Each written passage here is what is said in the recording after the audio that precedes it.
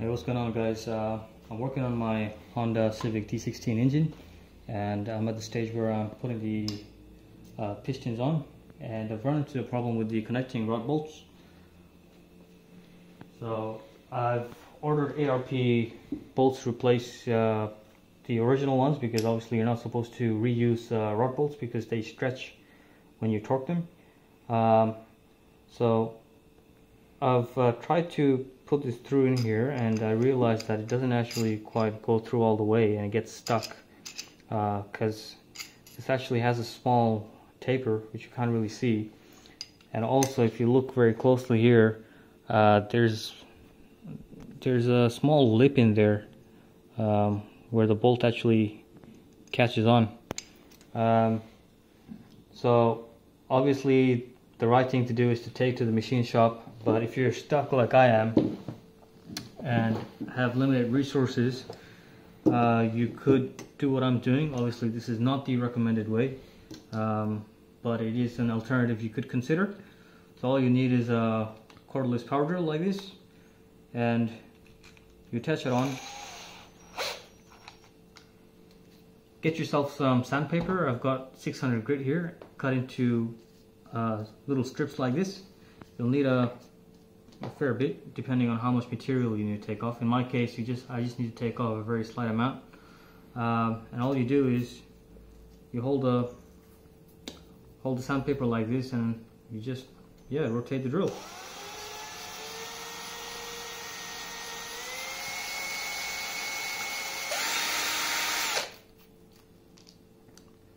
And you can see over here, this is where the taper is. You can see that line there. So I actually need to take off more material so that taper actually flattens out. Now be careful, you don't want to take off too much material. So it's a good idea to periodically put your bolt in, and then basically just check. Once you get this through the rod cap, put your the nut on, and then just torque it down, not too much, just slightly, and see if the bolt actually pulls through. So in this case,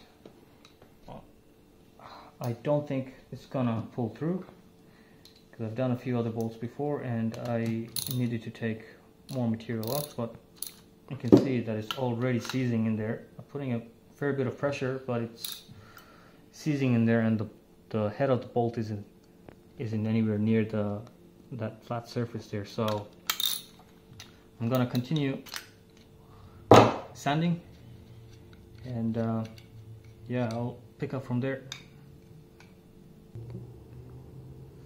Alright guys, so this is what it looks like. It's taken a fair bit off. Now I don't know if removing the top coating will have any detrimental effects. I don't think it will. Things like corrosion, I think it shouldn't be a problem, obviously, because it'll be covered in oil when it's in the engine. So I don't think that'll be an issue, but now you can see that this goes in a lot further. And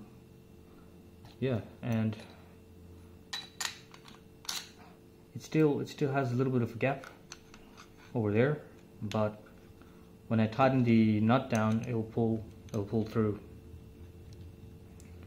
And that's basically what you want it to be like. As I said, you don't want to take off too much material and have it loose in there. You actually want it to be tight. Obviously I'm not torquing it down to the correct specs, I'm just checking. I'm just showing you over here that this pulls all the way through without torquing it too much. So yeah, that's how I've done it. So if this helps you guys out, just leave a comment below. Thanks for watching.